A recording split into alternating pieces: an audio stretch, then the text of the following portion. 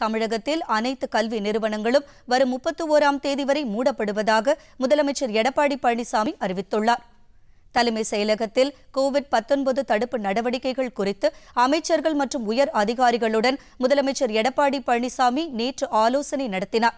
பின்னர் முதலமைச்சர் வெளியிட்டுள்ள அறிவிப்பில் மாநிலத்தில் செயல்படும் அனைத்து கல்வி நிறுவனங்களும் மார்ச் 31ஆம் தேதி வரை மூட உத்தரவிடப்படுவதாக தெரிவித்துள்ளார். 10, 11 மற்றும் 12ஆம் வகுப்பிற்கான தேர்வுகள் திட்டமிட்டபடி நடைபெறும் என்றும் மருத்துவம் மற்றும் மருத்துவம் சார்ந்த கல்லூரிகள் தொடர்ந்து இயங்கும் என்றும் அவர் கூறியுள்ளார்.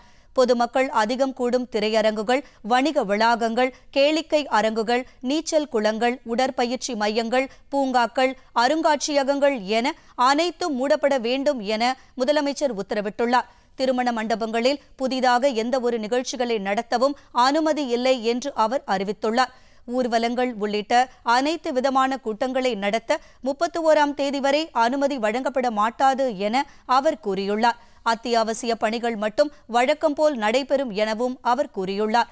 விடுமுறை அளிக்கப்பட்டுள்ளதால் பொதுமக்கள் சுற்றுலா செல்ல வாய்ப்பு ஏற்பட்டுள்ளதாக கருதி சுற்றுலா செல்லக்கூடாது என்றும் அவர் கேட்டுக் கொண்டுள்ளார். பெரும்பாலும் மக்கள் வீட்டுகளுக்குள்ளேயே இருக்க வேண்டும் என்றும் அடுத்த 15 நாட்களுக்கு வெளி மாநிலங்கள் உள்ளிட்ட எந்த ஒரு இடத்திற்கும் பயணம் மேற்கொள்வதை பொதுமக்கள் தவிர்க்க வேண்டும் என்றும் அவர் கேட்டுக் கொண்டுள்ளார். காய்ச்சல் அறிகுறி உள்ளவர்கள் உடனடியாக அரசு மருத்துவமனையை அணுகி பரிசோதனையை செய்து கொள்ள வேண்டும் என்றும் அவர் கேட்டுக் கொண்டுள்ளார். பெற்றோர்கள் குழந்தைகளை குழுவாக விளையாடாதவாறு கண்காணிக்க வேண்டும் என்றும் அவ்வப்போது கைகளை சோப்பு போட்டு சுத்தமாக கழுவதை உறுதி செய்ய வேண்டும் என்றும் அவர் கூறியுள்ளார். அனைத்து அரசு அலுவலகங்களும் வழக்கம் போல் இயங்கும் என்றும் அலுவலகங்களுக்கு செல்பவர்கள் பாதுகாப்பு கருதி தங்கள் கைகளை கிருமி நாசினியை கொண்டு தூய்மைப்படுத்திக் கொண்ட பின் செல்ல வேண்டும் என்றும் வலியுறுத்தியுள்ளார்.